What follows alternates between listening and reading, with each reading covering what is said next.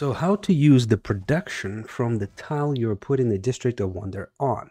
For example, here we have a nice little tile with woods on it. A pretty good spot for a campus. Now, I can't put a campus there right now because it'll destroy the woods and I'm not gonna get any production out of it. Well, right now I'm building a settler. What you can do is go to the queue and get rid of the settler. Throw him in the garbage.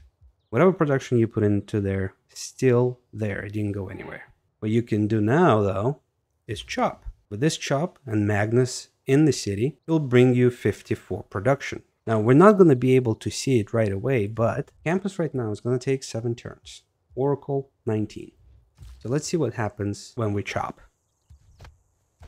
Campus goes to 3 turns, and the Oracle goes to 16. Shave 3 turns off. Now, obviously, if you want to build an Oracle, you should have a carve policy in place for another 15%.